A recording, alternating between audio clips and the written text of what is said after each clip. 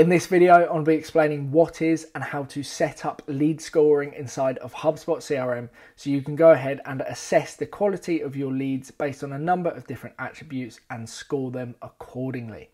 Welcome to the channel. My name is Nick. Thank you ever so much for giving this video a watch. Hopefully it will be of value to you.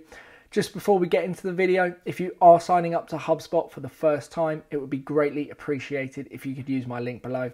It really does help the channel out. So without further ado, let's get straight into the video. So once you log into your HubSpot CRM system, of course, you're going to come to the home screen. Now, like I said in this video, I'm going to be explaining what is, how to use the contact scoring inside of HubSpot CRM, and then I'll show you how to see it on the actual contacts as well. So let me firstly actually just introduce the idea of scoring or contact scoring. Essentially what this is we are able to score a contact, and we can do this for every single contact that's in our HubSpot CRM system, and we can score them high or low. We can add points or subtract points based on certain criteria or certain attributes of that particular contact. So as an example, if we know that one particular contact has visited our website 5 times, we might add a point for every single time that they go on our website. So they would have accumulated 5 total points. And the reason that would be a good thing is because obviously if they're interacting with the website, they're more likely to purchase from you. They're engaging with the business essentially. So you would rank that particular contact higher. Now, another example of where you may subtract a point is if someone unsubscribes from your emailing list. So if someone's unsubscribed from the email list, you might subtract a point or 2 or maybe 5. It's entirely up to you, because they are showing less interest in the business. So it's really, really useful, and you can score a number of different things, and also any associations that particular contact has. So let's say that contact is associated with the deal. If you know that that particular deal is new business, you might score it lower, but if it's repeat business, you might score it higher, and that scoring will be assigned to the contact, and it will be worked out accordingly. So it's really, really interesting, and essentially what it allows you to do is work out where your best contacts are coming from, which contacts are scoring the highest, and then you can start assessing why. Why does this particular contact score higher than this one? And then you might look at the lead source or a number of different attributes that could determine or help you improve your business based on the scoring. So what we then need to do in order to set up our scoring first is go to the cog in the top right hand corner here, go to the settings area. Then we want to go to data management down the bottom left, and then head over to our properties. Now it should be selected as contact properties. If it's not, just use the drop down menu to select an object and ensure you select the contact properties area.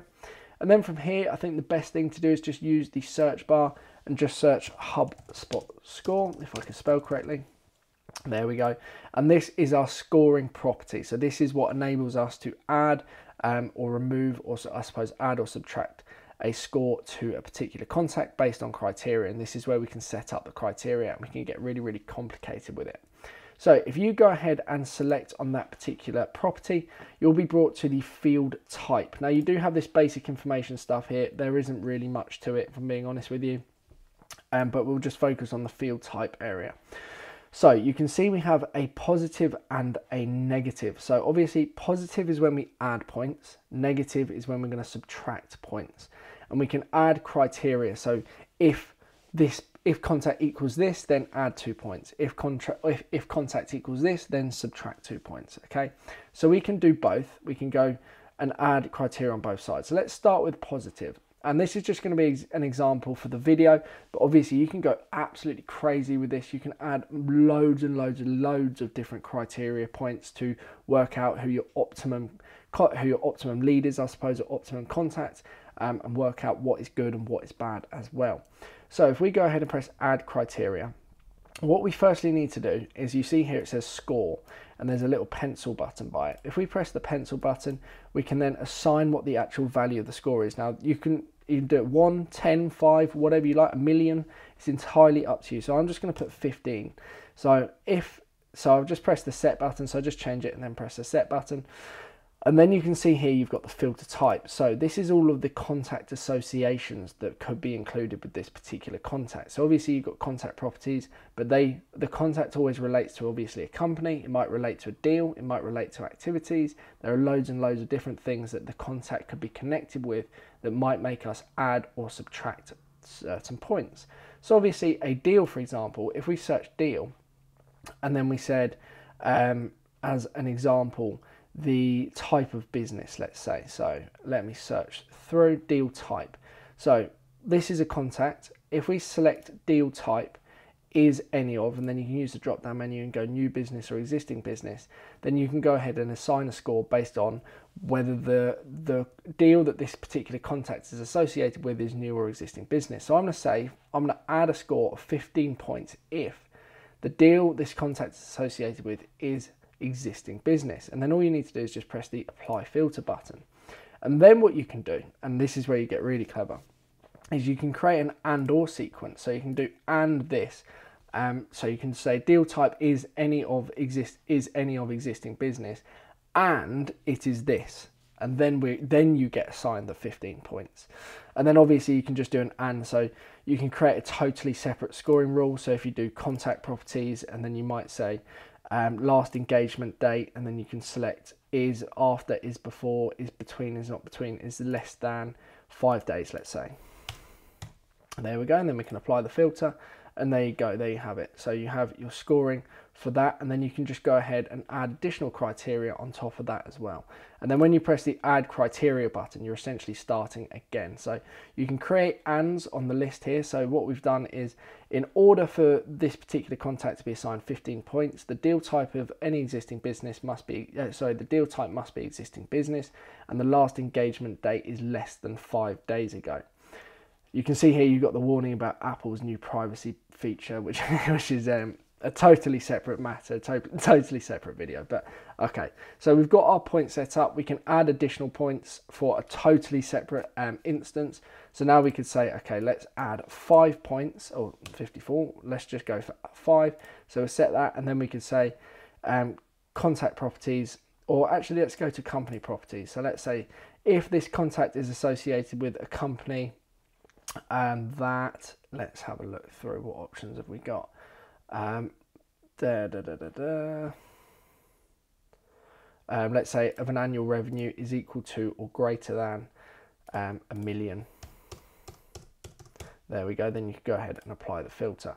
So then you would assign a score of 5 to that particular contact record if it is associated with a company that has an annual revenue equal to or greater than $1 million. So because then that contact would probably be of greater value to you as a business. And then we can add our negatives as well. So we can literally go through this and just add criteria after criteria after criteria. You could end up scrolling through a long list of criteria. And like I said, you can do the and or basis as well. And then we have this, so we've got the negatives, and it's exactly the same as the positives. The only difference is we're obviously subtracting points as opposed to adding points to our contact.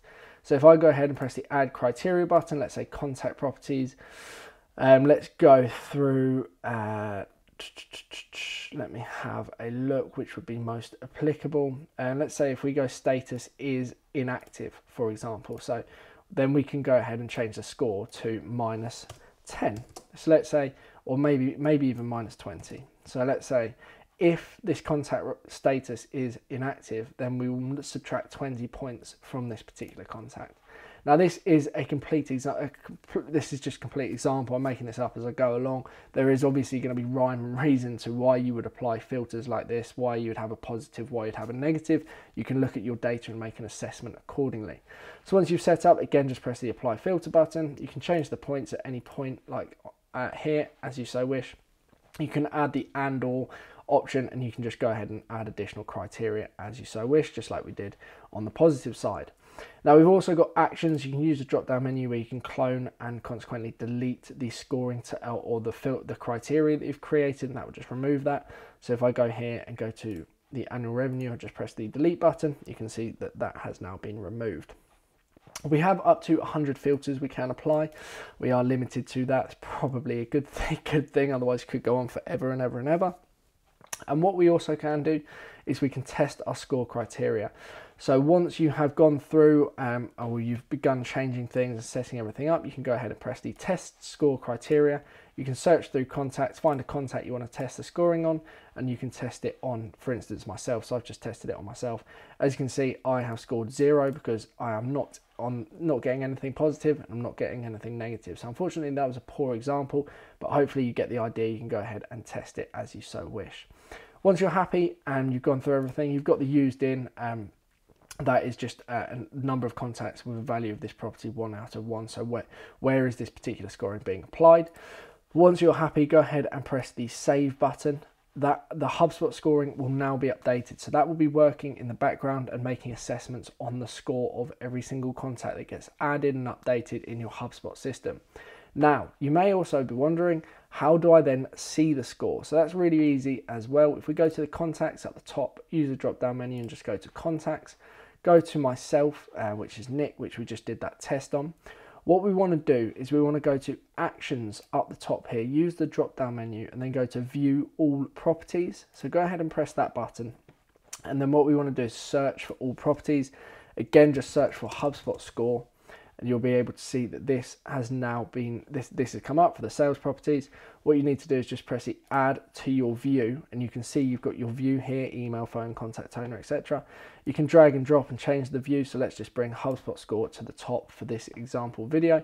And then we go ahead and press the back button and you will see here the HubSpot score is now 0, but obviously if I was scoring accordingly based on the criteria that we set, you'd be able to see the score that that particular contact was at, and that would obviously change for every single contact you've got in your HubSpot system. Now, you can also do reporting to find out which contacts are scoring higher and lower and why, and start making assessments on this. Scoring can be used for a whole host of different reasons. But hopefully this video has given you a clear insight into how to, well, essentially what is scoring, a very brief insight into what is scoring, how to set it up, and then how to view it as well inside of your HubSpot system. And I will see you shortly in a moment's time. You should now be set to begin scoring your leads inside of HubSpot CRM, evaluating which are the good leads and which are the bad leads and engaging accordingly. If you have enjoyed the video or found it at all useful, please consider giving it a like, possibly even subscribing. If you have any further questions at all, you are more than welcome to drop a comment below, or you can email me as my details are in the description below, and I will do my absolute best to answer any questions you do have. Thank you ever so much for watching, and I will hopefully see you shortly in the next video. Thank you and goodbye.